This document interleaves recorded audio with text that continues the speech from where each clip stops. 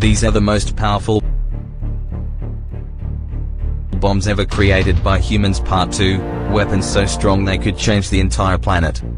In top 5, the Tsar Bomba from Russia was so massive that it shattered windows more than 900 kilometers away, and its mushroom cloud reached the edge of space. In top 4, the Castle Bravo test in the United States exploded with far more power than scientists expected and contaminated entire islands within minutes. In top 3, the Soviet RDS-37 was so intense it caused shockwaves that circled the Earth several times.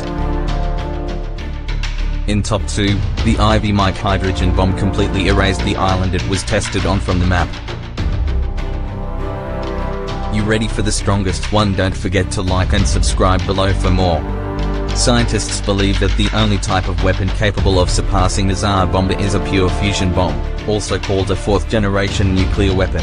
This kind of bomb would use advanced laser or antimatter ignition instead of traditional nuclear fission, meaning it could create a massive fusion explosion without the heavy radioactive fallout.